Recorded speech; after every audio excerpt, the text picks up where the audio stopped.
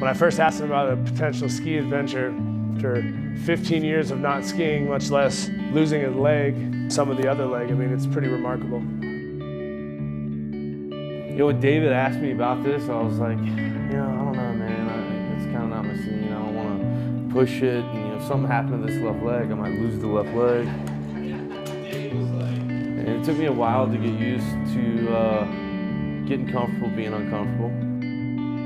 He's been the perfect person to try to be our first to go and do this, and he's executed big time. Jacob Schick, go by Jake, third generation Marine, served in the Marine Corps for 6 years. My unit got deployed to Iraq in 2004 and had a rough day at work, September 20th of 2004. I hit a triple stack tank mine, it was pressure plate ignited, and we were in a two-door soft top Humvee, blew up directly beneath me, threw me 30 feet to the top of the Humvee. Lost my right leg below the knee. Had multiple compound fractures in my left leg. Broke every one of my ribs, bone loss, skin loss, ligament loss, and then my left arm, 5 inches of my ulna was blown out. But great Marines around me, great training, and was able to keep breathing because bad breath's better than no breath. My name is David Vobora, retired NFL linebacker. I started the Adaptive Training Foundation, and it's to restore hope through movement. And I met High Fives.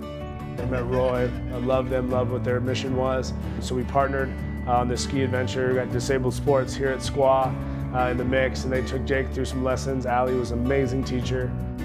You know, we got here and it was cool. I mean, we got to go meet up with Roy and the crew and started out on the carpet. And I told Allie, I was like, man, Allie, I gotta tell you, if this was 10 or 15 years ago, I don't know if I would be as patient with all the different like flex, extends, pull, flex, he's like all these, and then we're just gonna go down sideways, pull those toes up, and we're just gonna slide down sideways, and then we're gonna switch and slide down sideways the other way. And I'm like, Allie, let's go, like let's expand our horizons. So she got it, and I felt pretty confident in my skills. No real falls. I think we laid down once. We were actually bummed that there wasn't more falls. I was bummed that there was not more falls. Allie was an amazing teacher. Really kept him comfortable, and I think that was a big part, We wanted to push him and probably get him into hot water before he was ready. Roy told David, he was like, hey, don't tell him, but we've never done this with an athlete on the first day, ever. Jake's never going to back down from a challenge, and no one really told him what he was doing. It was skied all the way down the first day. Which was awesome. When we got to the bottom, we're like, man, you just, on day one, did something that very few do, period. Dude, no one does that on their first day. Really? What you just did. I wasn't gonna tell you that. I wasn't gonna tell you that until we got down here. So, like I wear that as a badge of pride because I'm like the first High Fives athlete to say, yeah, I skied down Laurel Mountain on my first day. Which is pretty cool, man, because listen, you only grow outside your comfort zone.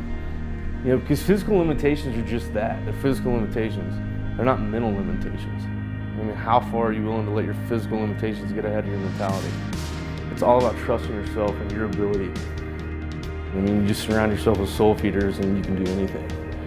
So that's why I skied down the mountain the first day, and because Allie is, pretty gnarly and needs a pay raise. People at High Fives and SQUA, and it's magnetic, man. It just draws you in. And you just can't help but want to be around them. It's good to say that I've got some family in Tahoe.